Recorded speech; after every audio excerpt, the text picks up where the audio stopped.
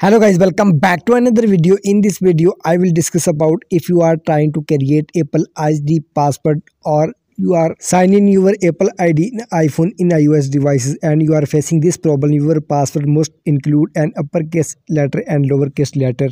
As you can see, I am trying to change my Apple ID password. I am facing this problem. You can see appear on the screen. I am trying to you can see weak password problem. So how to fix this problem? Tap on OK and I will teach you one more message. You can see appear on the screen.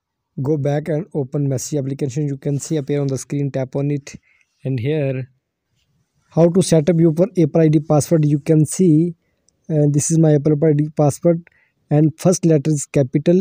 In your password must be more than 8 characters, 8 to 20 characters, and must be includes 1 to 2 numerical numbers and one special numbers. You can see appear on the screen. You can set your password by this method. I am changing password in appear on screen. You can see this is my password.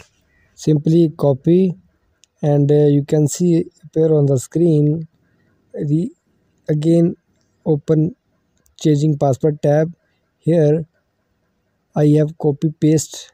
You can see appear on the screen and guys simply tap on change and here guys my password has been changed successfully by this method. You can see appear on the screen and please like my video, subscribe to my channel for the latest more updates.